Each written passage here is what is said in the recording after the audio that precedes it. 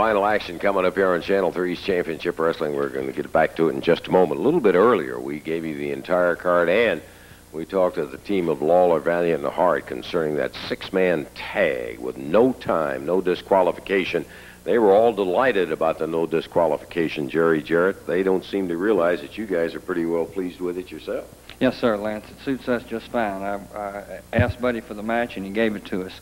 You know, Lawler and Valiant and Hart, they come prepared with chains and some lead or something in Lawler's elbow pad. They wrestle that way anyway. So Ken and Bill and myself, we decided to come to the match prepared to fight them on their ground and on their terms. And I wanted to say to the fans this: I didn't know what I'd been missing the last 3 years. That may sound crazy for somebody that's taken the beating I took last week. But I'm glad to be in the ring, and I'm glad to be in there. And one thing I want to make a promise to Jerry Lawler. We're not only going to beat you, but we're going to embarrass you like that little Hart. We're going to pull your pants down this week and spank you like the big baby you are. If I had the time, I'd ask you about his comment about breaking your fingers so you couldn't push the pencil. I'll talk to Ken right now. Lance, I've got two very fine men as my partner, and I learned one thing in this profession a long time ago: you don't sell nobody short. But I've got where I dislike Jerry Lawler very much, and Jimmy Valiant's the same way, and they've got this little punk manager, too, that's interfering all the time. Well, just like Jarrett said, we're going to go in there for one thing, boys, and that's to win that match. We're not here to play no head games. We're going to go right in and do our thing, and if we've got to knock one of your teeth down your throat or black one of your eye, let me tell you something, we're coming to do it. And Ken Lucas means that for a fact. Another guy that always means it, Bill Dundee.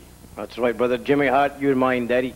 I don't care, but handsome Jimmy, you can hide behind Lawler the ref. No, there's no hiding this week, Daddy. You're mine, Jimmy Hart, because I don't like you, and you know why I don't like you, son. You're mine, and that's a promise. You hear it right there. You'll see it.